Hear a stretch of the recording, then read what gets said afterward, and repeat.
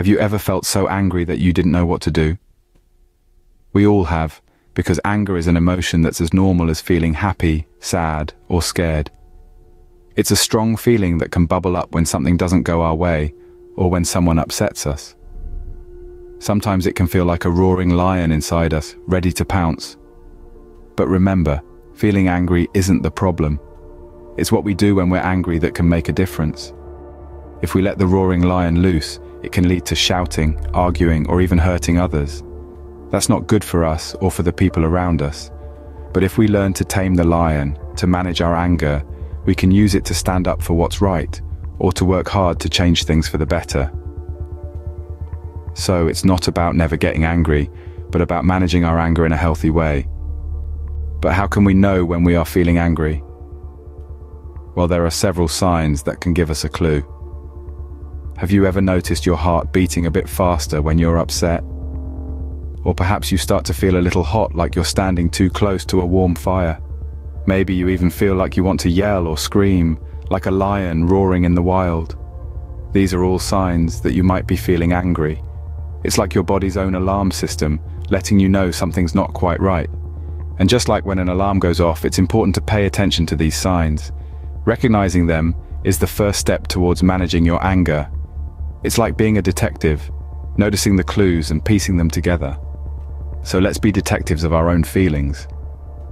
Remember, understanding your feelings is the first step towards managing them. What can we do when we start feeling angry? Well, there are some simple techniques we can use to cool down. It's like having a toolbox full of useful tools for different situations. Firstly, you can take deep breaths. Imagine filling your body with fresh, cool air and then letting out all the hot, angry feelings with each breath out. This helps to calm your body and mind. Another technique is counting to 10.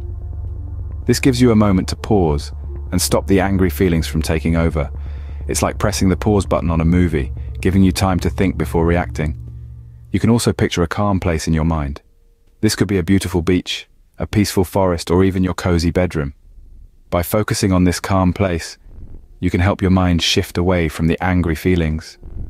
Remember, it's okay to feel angry sometimes, but we can choose how we react. These techniques can help you cool down and think clearly. But what if you're still feeling angry? You might be asking yourself this question. Even after understanding and recognizing your anger, and even after trying to calm down, sometimes the fiery feeling just doesn't go away. And that's perfectly all right. Anger is a normal human emotion, and it's important to express it. But how can we do so in a positive way?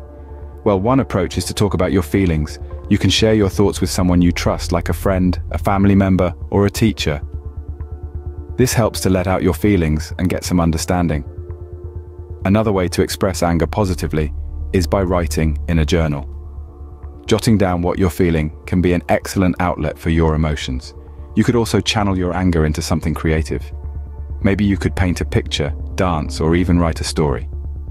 Remember, it's okay to express your anger as long as you do it in a safe and respectful way. What if managing your anger feels too hard? Well, don't worry, it's perfectly okay. We all face challenges we can't handle alone sometimes. And when it comes to feelings as strong as anger, it's wise to seek help when it feels too much. Here's a tip. You can always turn to a trusted adult when you need help with your anger.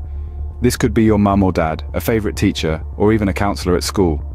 These are people who care about you, understand you, and want to help you handle your feelings better. They can provide you with useful advice, or maybe they'll just listen. Sometimes talking about your feelings can make a world of difference. It can help you understand why you're feeling angry and guide you towards managing it better. Remember, it's okay to ask for help. You're not alone, and there are people who care about you and want to help.